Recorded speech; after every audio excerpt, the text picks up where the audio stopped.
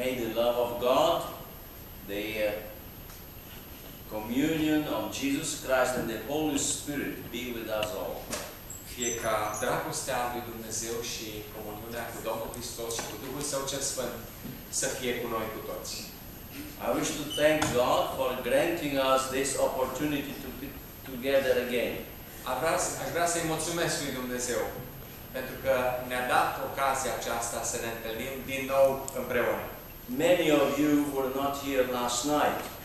Mulți dintre dumneavoastră n-ați fost aici aseară. I wish to repeat some of the things that I said last night. Aș vrea să repet o parte din lucrurile pe care le-am spus aseară. It is just over 10 years that I was here for the last time.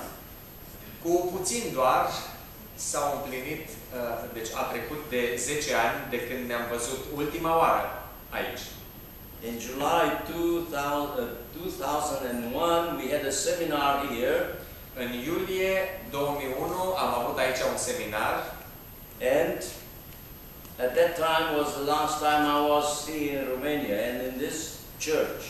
Și la acel moment a fost ultima dată când am fost în această biserică locală în România. Many things happened since then. Multe s-au întâmplat de atunci. In the world, în lume, in the church, în biserică, and also in our personal lives. Și în viața noastră personală. But we thank God that we are still among the living. Îi mulțumim lui Dumnezeu că suntem între cei vii. And my desire is that the Lord may bless us this morning. Și dorința mea este ca Domnul să ne binecuvinteze în dimineața aceasta and help us to understand the message that He has for us. Și să ne ajute să înțelegem solia pe care o are pentru noi.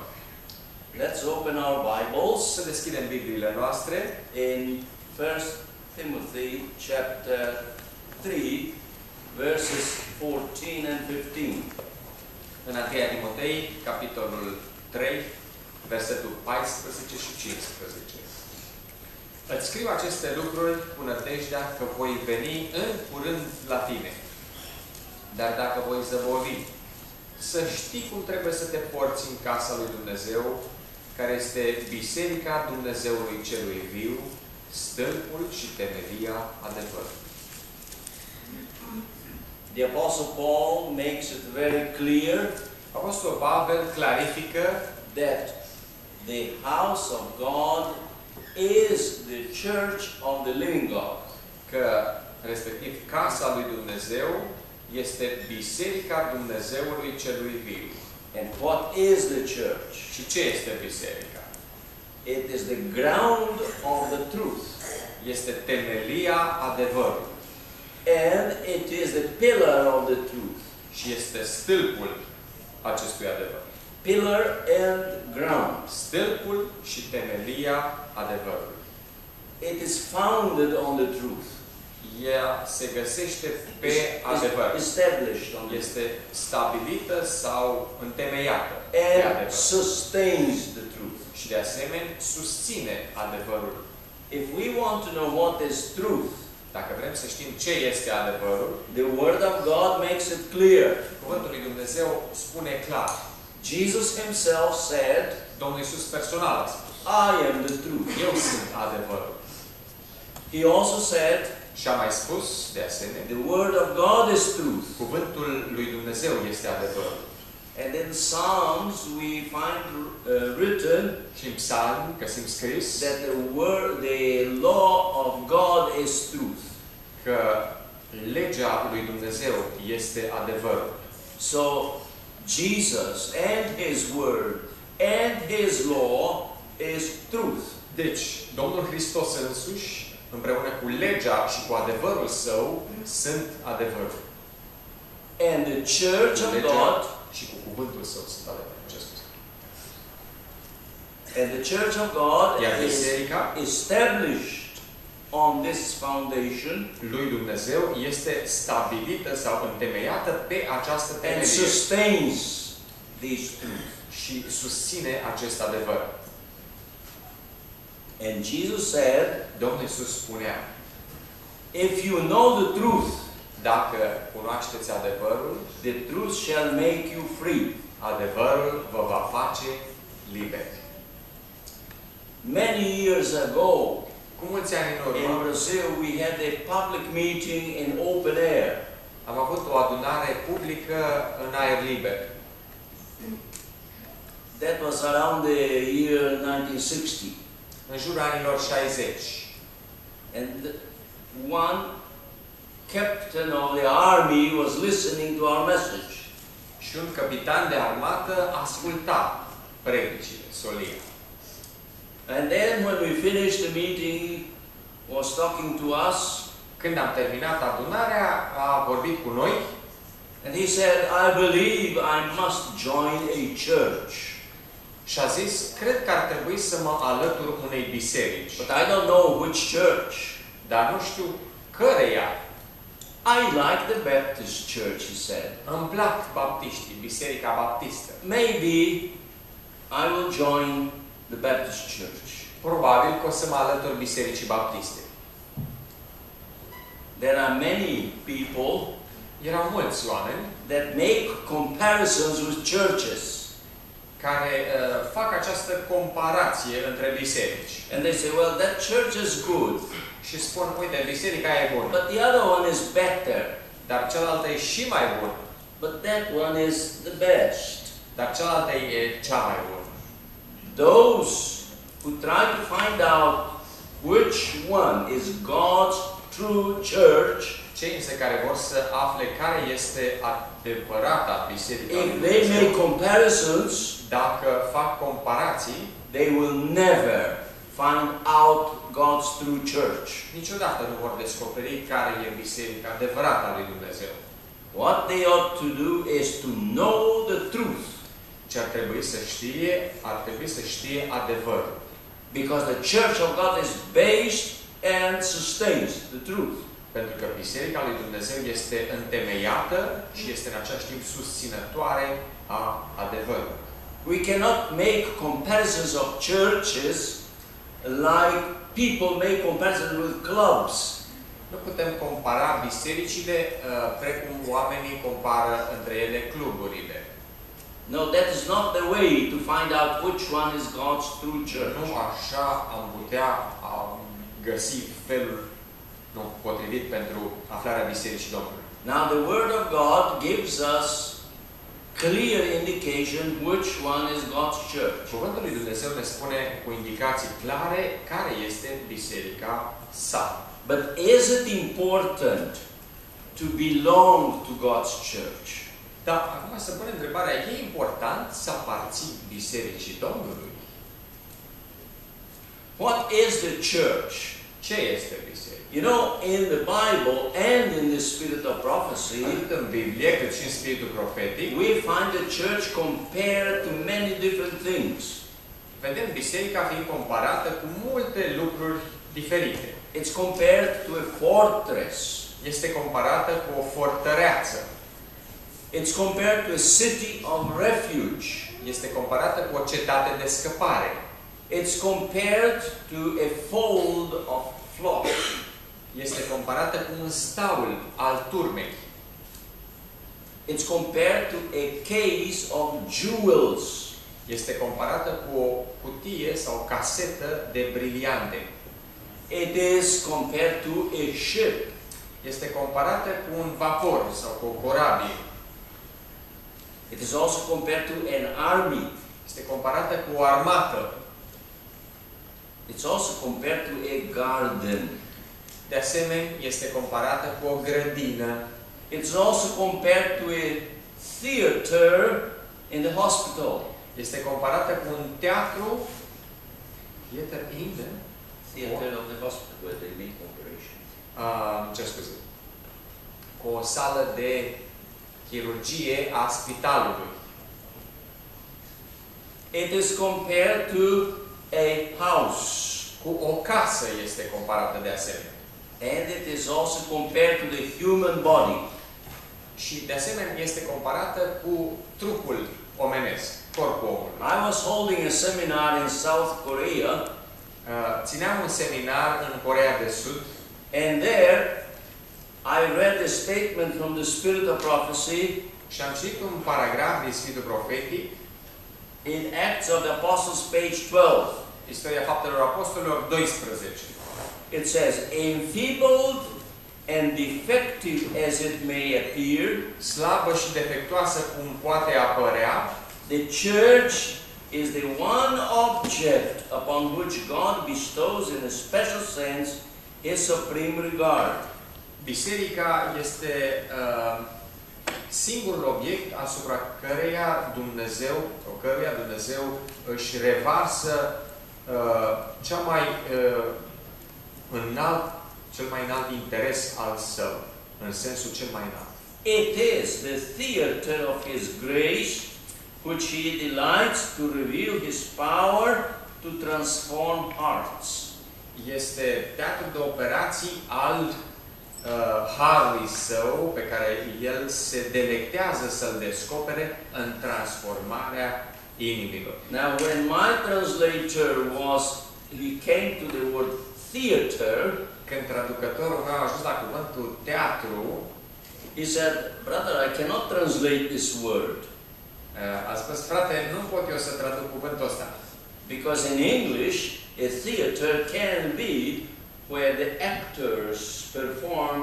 Pentru că teatru în engleză înseamnă locul în care actorii își prezintă piesele. And it is also the room where they perform operations or surgery. Teatru de asemenea înseamnă în limba engleză sala în care se fac operații. And he said, how shall I translate this? Chirurgicale. Până la urmă, cum traduc asta? And I saw that brother found the same problem. Și l-am văzut pe fratele că a pățit la fel. He didn't know how to translate the word theater. Cum traduci teatru? So I said, am spus, let us see the context. Hai să vedem contextul. It says the theater where He manifests His power to transform hearts. Deci este teatru de operație, nu? În care își manifestă puterea sa de a transforma inima.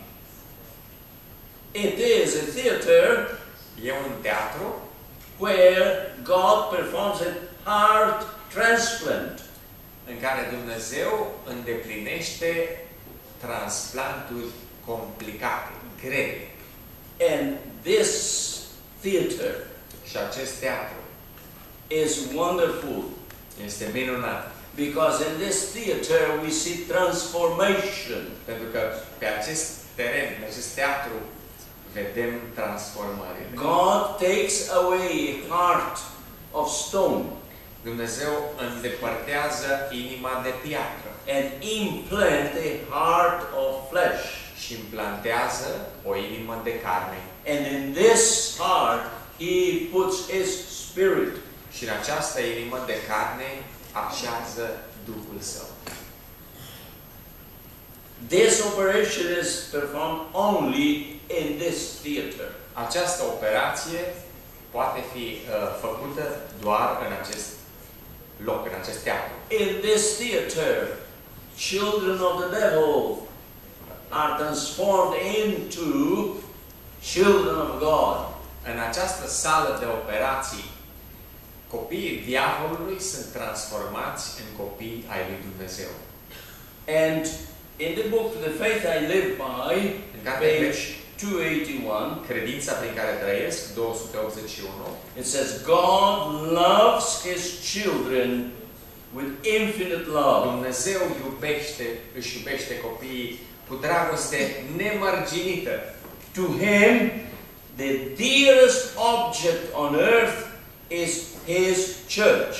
Pentru El, cel mai scump obiect pe pământ este biserica sa. Now, among the many things to which the church is compared, printre multe lucruri cu care este comparată biserica, I would like to talk about the human body. Mi-ar place să vorbim despre asemănarea cu corpul omenesc. Because the Bible says, zice Biblia, that Jesus is the head of the church. Că Domnul Hristos este capul bisericii. And He is the Savior of the body. Și El este salvatorul sau mântuitorul trupului. He is not only Savior of the individual sinner, but Savior of the body. nu este doar mântuitorul persoanelor individuale, ci mântuitorul trupului. And that body is the church. Și acest trup este biserica. Now, who is the head? Bun, cine e capul? The Bible says clearly in Ephesians chapter 5. Efeseni 5 scrie limpede. You know this statement, I only will mention. Doar le amintim that he is the head. Că el este capul. As the husband is the head of the wife, Jesus Christ is the head of the church. Așa cum soțul este capul soției, Domnul Hristos este capul bisericii. And the head is the most important part of the whole body. Capul este cea mai importantă parte a întregului trup. In the head we have the brain. În cap avem creierul. And every activity of the body și toate activitățile trupului is led by the head. Sunt conduse de către cap. Now the body has many organs. Acum, trupul are multe organe. Eyes, are ochi, ears, urechi, hands, mâini, feet, picioare. And inside here there is a very important organ. Și aici în piept ceva foarte important, organ. And what is that? Care? Inima. Yeah. The heart. Inima. And what is the function of the heart? Și care e funcțiunea, care e răspunderea, nu inimii? To pump blood. Să pompeze sângele. To every part of the body. Către toate părțile trupului. Well, Jesus is the head. Bun. Domnul Hristos este capul. But who is the heart? Și cine este inima? I have quite a few statements here. Sunt câteva paragrafe aici. Saying spunând that the center of the work of God, the center of the church, which is the general conference, is the heart. Afirmând că centrul lucrării lui Dumnezeu este inima acestui trup în întregul lui. And how does it work? Și asta cum funcționează? From the center or from the general conference? Din acest centru, din conferința generală, are sent out the Sabbath school lessons. Sunt trimise lecțiunile școlii de to sabat. every part of the body. În toate părțile trupului. And that lesson which we studied here today, și lecțiile care le-am învățat astăzi aici, they are studying in China. Sunt studiate și în China. Studying in Africa. Și în Africa. In South America. Sau în America de Sud. In Asia. În Asia. Every part of the world. Și orice parte. And where it came from. Și de unde vin. This food comes from the center, from the heart. Deci această hrană vine din centru, de la inimă. The reading for the week of prayer, when we have week of prayer. Săptămâna de rugăciune, când avem studiu pentru devoțiunea săptămânii de rugăciune. In that week, in the whole world, they have the same food, spiritual food. În săptămâna aceea, întregul pământ are hrana aceeași. But you know, the heart does not only send out the blood. Da, știți dumneavoastră, inima nu numai pompează sângele. It goes through the arteries to the different parts of the body. Da, prin artere, sângele curat ajunge în toate părțile. And returns și se întoarce to the heart by the veins. Prin vene înapoi la inimă. But you know, when the blood comes back, știți însă că atunci când sângele se întoarce înapoi, all the toxins, aduce cu el toate toxinele. And now, before the blood goes to the heart again, și înainte să meargă din nou sângele la inimă, has to go through a filter. Trebuie să treacă printr-un filtru. To cleanse the blood from all those poisons. Ca să curățească sângele de toate aceste from toxins. Toxine. And then it goes back to the heart.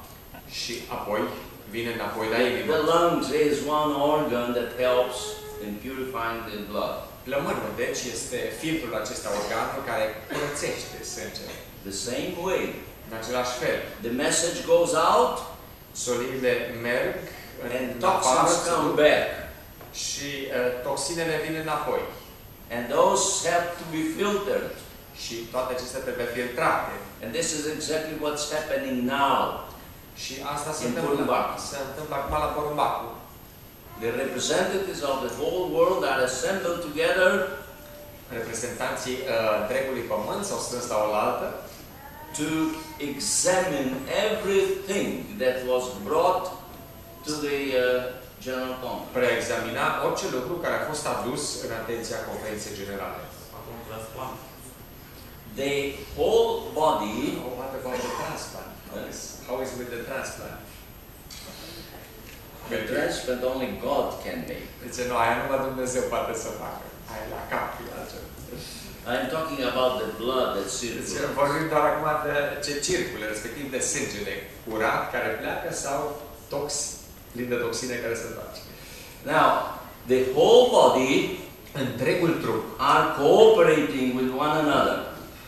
are mădulare care cooperează unele cu celelalte. So the members of the church should cooperate with one another. Prin urmare, membrii bisericii ar trebui să coopereze unul cu celălalt. Now, let's take an example, our physical body. Hai să luăm un exemplu din viața fizică. If I hurt my little finger, Dacă îmi rănesc degetul mic, who suffers? cine suferă?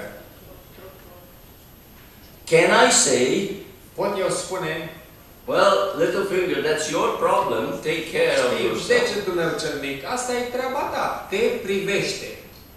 No, it's not the little finger that suffers.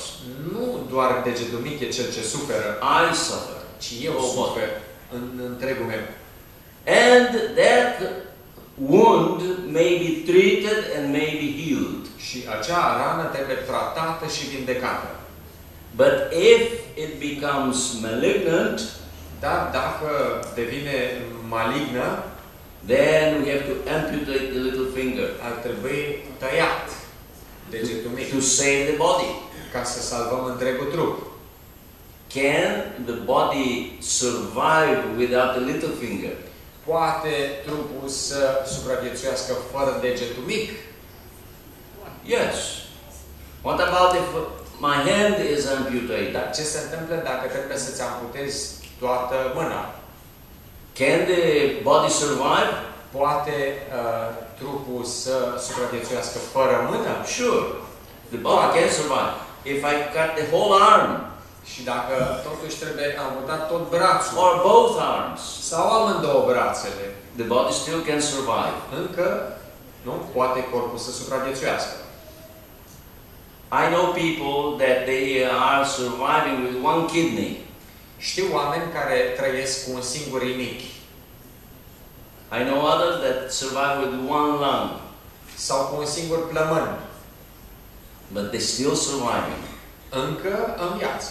If I Supraviețuiesc. cut off my legs, Dacă mi se taie picioarele, can I survive? pot supraviețui?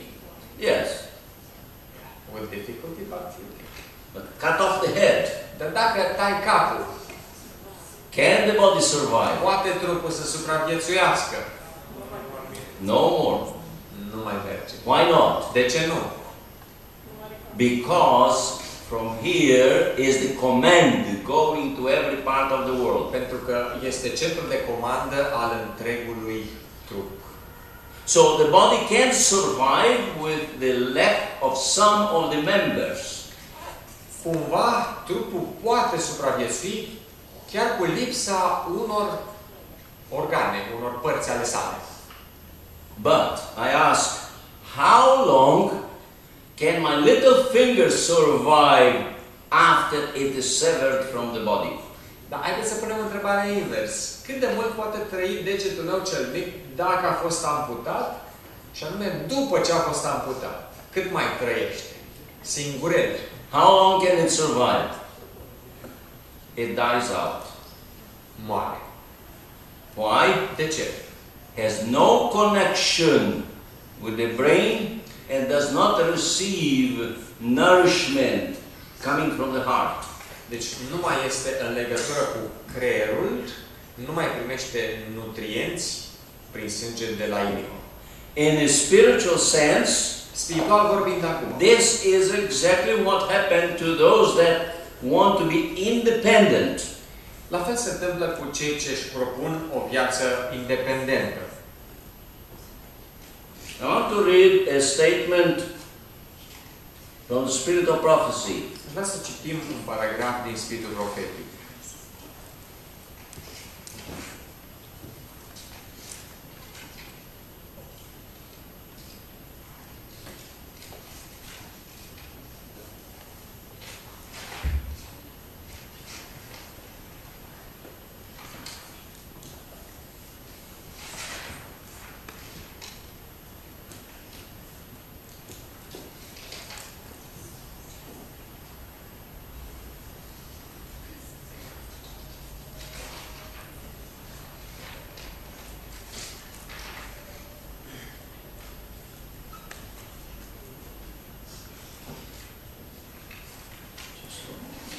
Da,